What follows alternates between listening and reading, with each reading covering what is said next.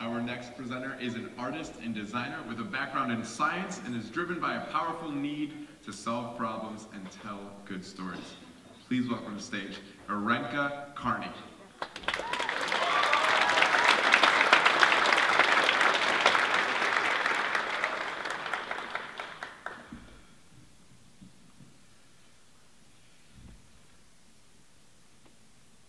Transparency. It's a rallying cry in politics and an exciting trend in business. And that's because it is an amazing tool for dealing with inequality, inefficiency, and building spectacularly strong communities. Why am I speaking about it? Well, adopting transparency in my personal and professional communities has been crucial to taking my life back from chronic disease and a traumatic past. Now, on this journey, I've had a lot of role models, and a big one has been the company Buffer. Buffer is an amazing social media app, but an even more amazing community. They have adopted transparency through and through, and by doing so, they have learned and are teaching the truth that transparency isn't being an open book, where if someone comes seeking information from you, you'll give it. It is being a lighthouse, projecting your thoughts, your ideas, your hopes, your fears, your concerns. And that can feel scary. It can feel like a really vulnerable way to be. And it's hard work to create a community where you feel okay doing that. But that hard work is really worthwhile, for many reasons, including time. How much time do we all waste having the same repetitive, polite conversations because we are afraid to tackle controversial issues?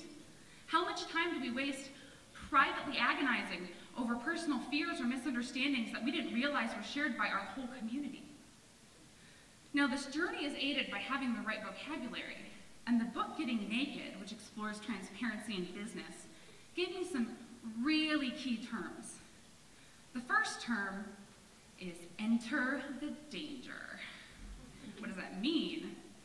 That means those times where you feel like being honest would be the scariest, most embarrassing, terrible thing, are actually probably the times that being honest was the most important choice you could have made. So enter the danger means embracing and knowing that that sense of fear is a sign that it is time to be transparent. Now, to do that well, you have to follow the other key term, tell the kind truth. That can boil down to take responsibility for your feelings. Did you wake up angry today? If you did, you have to figure out how to keep your anger separate from the truths you're sharing that day in your community so you're not dumping that anger on everyone else. And it can be hard. So anyone who knows me isn't going to be surprised I've taken to transparency. Since I was young, I've always been a very loud advocate for truth and accuracy, and I'm so grateful my mother was able to see that and nurture it, while still giving me my first lessons in kind, appropriate truth. For example, interrupting the whole family halfway through a Christmas carol to let them know they messed up a lyric, that is not appropriate truth-telling, guys.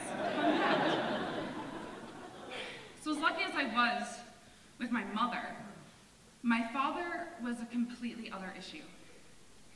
He was a deeply dangerous, abusive, volatile person. And when you are trying to escape the clutches of someone who is volatile and dangerous, a direct bid for freedom can be risky. You don't know what they're going to do. So my family was partially hindered by being in society where we are often encouraged to prioritize polite niceness over hard, awkward truths. And it was just one of many factors, but it was a perceivable factor, that people not being willing to take notice of the warning signs and have those difficult, awkward conversations when they saw parts of what we were dealing with, it was an obstacle, and I could feel that. Which is why, as an adult, communities where I feel like niceness is prioritized over truth, it feels toxic. It is a toxic niceness to me. And even if I know I am in no danger, it feels dangerous. And having chronic health problems just makes that way harder. The chronic pain and fatigue It eats up the mental resources and the energy I might have to try to explain to people why what they think is just standard politeness is setting my teeth on edge. Why even though I know I am in no harm, my heart will race and my breath will shorten because I internalize that lesson. That toxic niceness can be so dangerous. So that's just an indication of sometimes the high price we pay for a lack of transparency. Now that's obviously not all situations, but it still comes down to baggage. Whoever you are, whatever your experiences, baggage big or small, transparency in a community is about being able to take that baggage out of the shadows so it's not running your life, and being able to unpack it in a community that will help you understand and carry it. And maybe you don't have a lot of baggage. Transparency and achieving that in our community is hard work, and it may not feel worth it to you. But if you do want to try to introduce transparency into your communities, remember, your relationships are like delicate ecosystems, so that change has to be gradual and very intentional.